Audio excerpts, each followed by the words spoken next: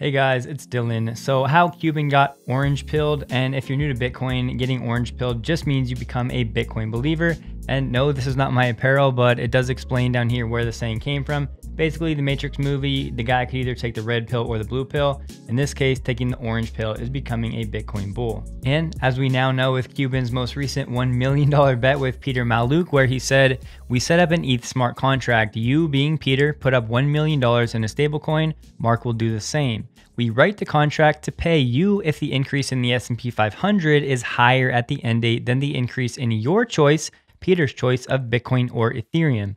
You can pick the custodian." So simply put, Peter puts up $1 million, Mark Cuban puts up $1 million, they put it into a smart contract on the Ethereum blockchain, and the coding and the programming language says that at the end of 10 years, if the S&P 500 performs better than either Bitcoin or Ethereum, then Peter will get the $2 million.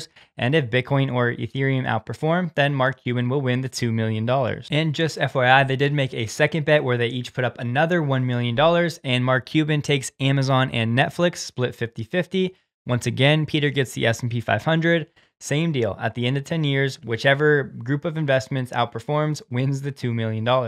And real quick, a smart contract basically just eliminates that middle trusted third party in real world contracts. On the screen, you can see the example of buying a house on Ethereum, where you can eliminate the lawyers and brokers. And then down on the bottom, it just puts it into a distributed, immutable smart contract on the blockchain. And so a smart contract is just programmable code on the blockchain, making it immutable and distributed. So no one person can attack it, no one person can change that code, and it will execute automatically based on the code without that trusted third party. So we need to remember, Mark Cuban has not always been a Bitcoin supporter. As you can see, Bitcoin has no shot as a long-term digital currency, a quote from Mark. And he also said it would be purely for entertainment value if he ever did jump on the bandwagon. Says, quote, "I'd look at buying it, but more as fun. It's almost like buying and selling baseball cards." And then back in 2019, this article, Mark Cuban angers Bitcoin industry with anti-crypto propaganda, saying that the cryptocurrency has no intrinsic value. He adds that you can't even enjoy it for its aesthetic qualities as you might a painting or a trading card. And we all remember his banana comments. It's only worth what somebody will pay for. I'd rather have bananas. I can eat bananas. Crypto, not so much. Look, I can make a great argument for blockchain. There's a lot of applications and they'll be used, but you don't need public Bitcoin, BTC. You've got to be able to spend it, because right now you still have to convert it for anything that you want. And as long as you have to convert it, you're still dependent on fiat, no matter what you say. Right? And I can trade bananas easier as a commodity than I can trade Bitcoin. But what Cuban said later in that interview was for him to change his stance, Bitcoin would need to be used easily almost everywhere. And although that hasn't happened yet, that'll happen down the road. If you look at these April highlights, you can see all of these things that have happened in the Bitcoin space where adoption is slowly gaining traction in many different places. And it really boils down to education. Cuban started talking to people like Pomp and watching what Elon was doing and started learning about NFTs. And now Mark and the Mavericks are using Dogecoin and Mark has NFTs of his own. So it's like, once you learn about the space and understand it, that light comes on and you get orange pilled and then it's all downhill from there. This is what's going to happen to millions of other people. It's not a matter of if, but when. And just real quick, so you know, Peter Mallouk is actually a stud. He definitely knows what he's talking about and deserves some respect. So as you can see, he's the president of creative planning, named the #1 independent wealth management firm in America by Barron's in 2017.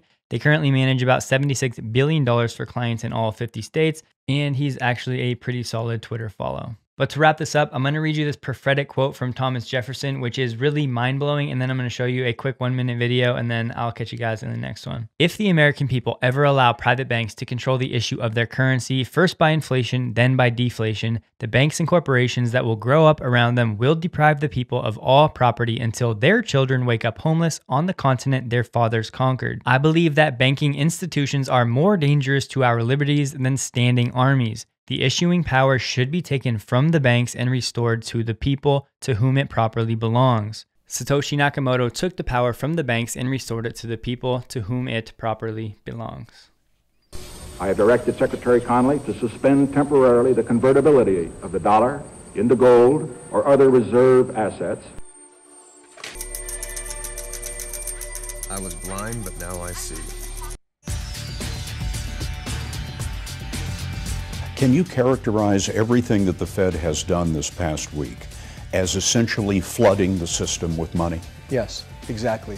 And there's no end to your ability to do that. There is no end to our ability to do that. Simply flooded the system with money. Yes, we did. That's another way to think about it. We did. Where does it come from? Do you just print it? We print it digitally. So we as a central bank, we have the ability to create money. I go home and ask him, said, why don't we learn about money in school? And he looked at me and says, because the government doesn't let us teach that subject. The government tells us what we can teach and what we can't teach. And I thought that was strange. And I said, but aren't we going to school to learn about money? He says, no, your job is to get a job.